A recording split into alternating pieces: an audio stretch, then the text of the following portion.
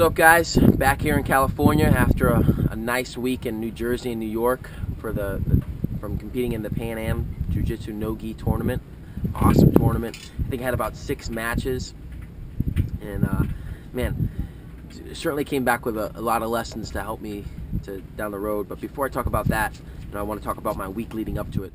I spent time with SSL Sports Science Lab out here in California, working on my smaller muscles, my balance, my athleticism.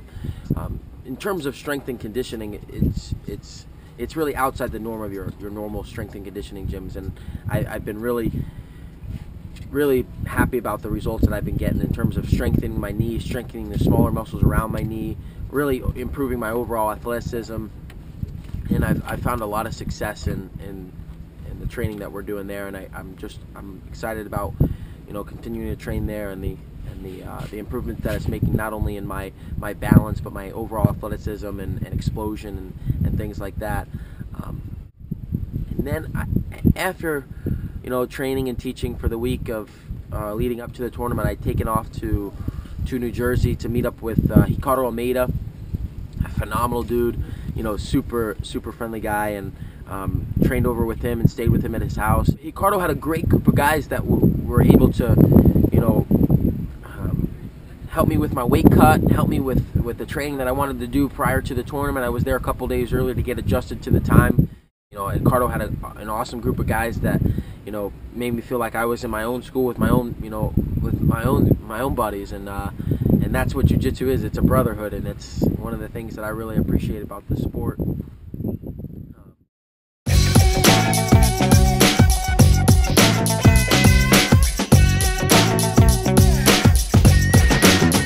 Here with Professor Ricardo. He's going to show an attack from the front head. Just, front headlock is a very strong position. Usually we could go right to attacking the neck. So, just from this front headlock here, actually I'll do it this way so you guys can see it. From this front headlock, I like working my way to the side and locking. But the key is not the strength of the hands here, it's my shoulder.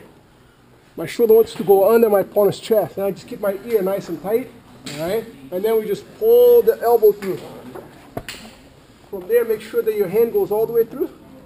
So I don't want this shallow here. I want to pull the head, punch, and lock.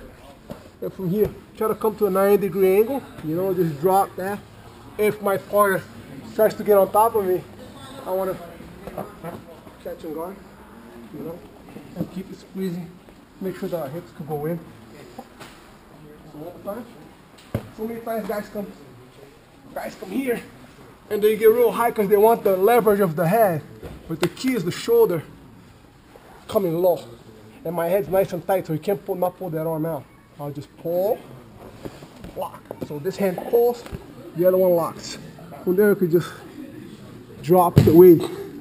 I like shoelaces on the mat. Say enough great things about Ricardo, just taking me in, and actually the day before we traveled to Atlantic City and went to watch the Bellator fights. Ricardo was judging some of the fights, and that was an awesome experience. And I've never been to Atlantic City. It was an awesome time. And when I got to the tournament, man, it was crazy. Just all the people seeing there. Some people I haven't seen before in a while. I know some of my friends were competing. Wasn't really nervous. That's something I deal with anymore. I did have a little bit of a weight issue where I was, taking off 10, 12 pounds. It's nothing normal. It's nothing out of the ordinary for me. It's with a wrestling background and all that I did there. It was pretty easy. So I ended up taking 3rd in my division, and then decided to compete in the absolute, obviously. Feast. So first match, I think we had faced the guy that I actually had in the Atlanta finals. It topped everything I've ever won that match. When you cut a lot of weight, and after the tournament you're done competing, you can't really eat that much at the tournament because you want to helps me think, keep yourself hungry. You don't want to be too bloated. My top game. The night up, and then the night of the tournament is probably the most match part. Really tough for me. It was close, I really just for the first couple minutes, and then ended up passing his guard and getting the, so his wife ended up making this phenomenal pasta dish. So was pretty happy about that. And then my third match, of course, which was the finals, again with the same dude that I had in my division. Obviously, I wasn't happy about the results in the match. We had a good time eating everything that we originally earlier in the day. Everything that we had. So for our went back and tournament meal. Just was preparing for that match the next day, but just really thinking about things I did wrong initially, and I know I was kind of taking into consideration my knee, but I was trying to push that outside my head. I know it was my knee. I have to, really come at this match with everything I got. But man, it was an awesome match. We went all 8 minutes. Several advantages. He took my back. I took him down. Finished the match probably. I think the score was 4-2. He ended up winning. But it kept that fire inside me. That just the reason I love competing, the reason I love win or lose, the reason I love jiu-jitsu is just it's that constant. Man, I just want to keep going with this. Want to keep doing everything I can to capitalize on the window that I'm inside of my life, and that's just my youth, my athleticism, the talents I was given by God, and next week, in 2 weeks, now I have the next thing for me is the ADCC trials. Chances of me seeing that guy again are very high. So it's going to be exciting. It certainly wasn't the last time I faced the guy. Okay, guys, we're going to take a look here. When the guy's on the butterfly guard, sitting up to go for a sweep, trying to control it. Really training. The first thing I'm going to do, I bring my elbow in and I lock right on his knee. Look. As he's hugging me here to do it, my hand reaches right on his neck. Look. Now I'm going to pin the leg, spin straight across side. And if you realize, look, we end up with his arm exposed, ready for mount, ready for chokes and things like that. Completely open his side. One more time. Obviously, I have when the hand goes in, I reach, but one of the main thing here is the hand blocking the knee. That hand by driving his knee down, that's why I keep my elbow in. When I drive it down, I lock his hip and I prevent him from fixing himself and preventing the guard pass. As I'm here, look, I pin, I push, and I spin by pulling the head straight across side. I not even move my legs back. I keep on my knees for the whole time. Really this is one of the most efficient guard passes I have, especially for no gi from the butterfly guard. I'm super excited. Thank you. My hat's off certainly to the guy that Gary Tonin from Ricardo Almedia's. Actually, he's not from Ricardo. He's from an affiliate of. I think he's part of Renzo's. My hat's off to him. He had a phenomenal tournament. He had a lot of submissions in the tournament. He ended up, taking gold in both his division and the absolute. Obviously, getting past me. So hats off to him. I'm sure I'll see him again. So it's going to be exciting to keep a lookout for. After the tournament, man, me and Ricardo wasn't cutting as much weight as I was. I was certainly cutting most of the weight.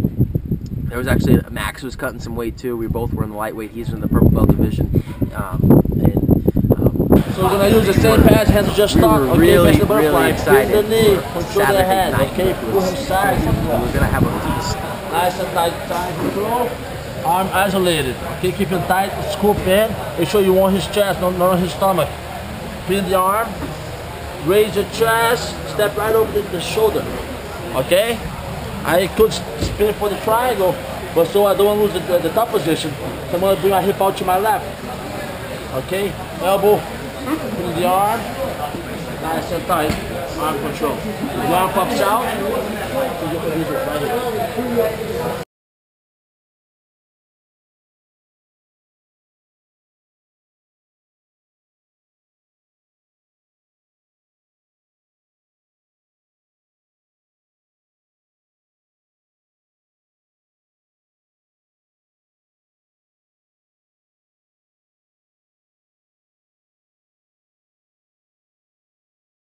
The next day, I traveled down to the city in New York to visit Renzo and his academy and the guys that they have over there. Awesome facility, man. Bunch of no-gi guys. The no-gi training there was phenomenal. A lot of guys there. Frankie Edgar was there. Ricardo was there. Just a bunch of tough guys. Boo Yu was there. Man, everybody. Edwin from Honolulu School. We were just all there enjoying the some time after the tournament to just train some no-gi stuff. Life isn't exciting.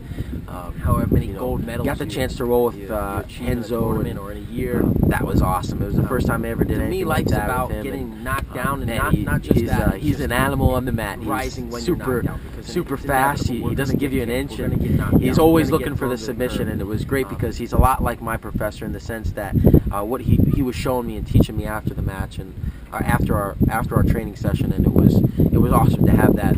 Brought me back to the days I was at in Clearwater with Eduardo de Lima, and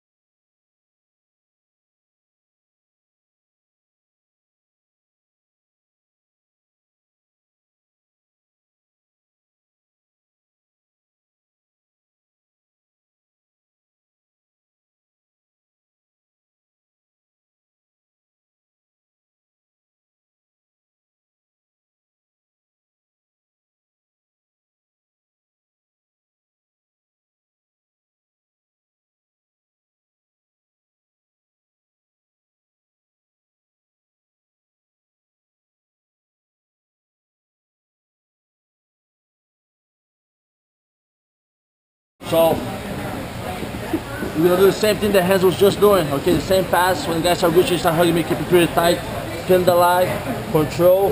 I'm gonna step go to my knees. Okay, because I'm gonna have the arm isolated. Okay, this makes perfect for what? Either arm bar or triangle. The guy, the more he lands like this, he's gonna be defending himself. Okay, so look, keeping the knee nice and tight. I'm gonna pin the arm. Okay, raise my chest and look, step right over his shoulder. Here, I get a spin for the triangle that way, which makes it even more simple, and not lose the top position. We'll go back for the arm bar. Shoot my hip out this way. Training camp going on at the Gracie Baja headquarters, so I'm going to be filming a lot of that going on, and I'm going to spend time at the tournament to get you guys an inside scoop on what's going on at the tournament, so be on the lookout for that. Video's coming up next, and then preparing for the ADCC trials, and that's going to be following. So I'm super excited to share with you guys what's going on, and I look forward to continue to do more of this, and I appreciate you guys' support. Thanks.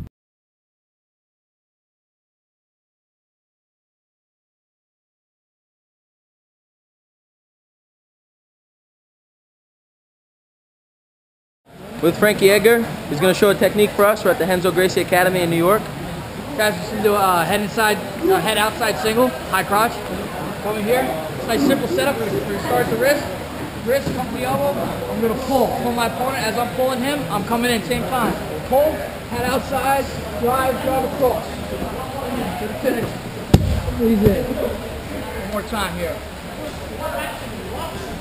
I like to start low, so I'm not reaching at the head and I give up position, all right?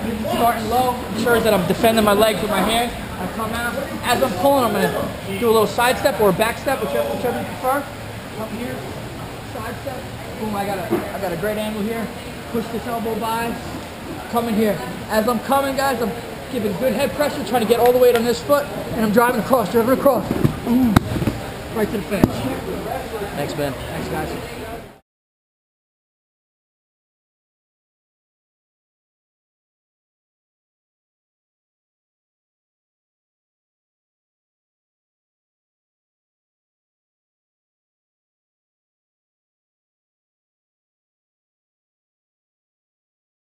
I think that's the difference between high caliber people and people of mediocre ability. It's the only difference is that when they get knocked down, they don't get back up, and that's one of the things that this weekend has taught me is, okay, I'm knocked down right now. It's not the end of the tournament for me this year. It's certainly not the end of the tournament for my career. But Gary Tornin was better than me that day, and it doesn't mean it's the end for me. Certainly going to bounce back, certainly going to rise above the kick and get back up and keep going, and that's one of the things that has really just been what I'm about. And you know, next up for me is the ADCC trials. I'm really looking forward to this, and I'm really excited to continue to be competing this year. I know I have you know, still a big lineup left of tournaments left in the year. But Pan Am's 2012, I'll always remember it, and I'll always look back on it and say, man, that was a great tournament for me. It taught me a good lesson. I had an awesome time there. I had an awesome time with the crew. I had an awesome time with Ricardo Almedia and his family. Had an awesome time at Renzo's Academy and training with his guys, rolling with Renzo Gracie. It was an awesome time for me. You know, he taught me a lot. He brought me back to, made me feel like I was actually back in Eduardo's school, where I'd be rolling with him, and then he'd come back and pull me alongside and teach me, you know, certain positions. He even critiqued some of the positions that I was, you know, I was in, and that he thought I could improve upon the tournament after, you know, seeing a couple of my matches. And it was, you know, certainly blessed to have, you know, a man of his caliber and the team that we have within Gracie Baja to be able to continue to help me improve and make the adjustments necessary there, so that I can continue to be consistent in my performance.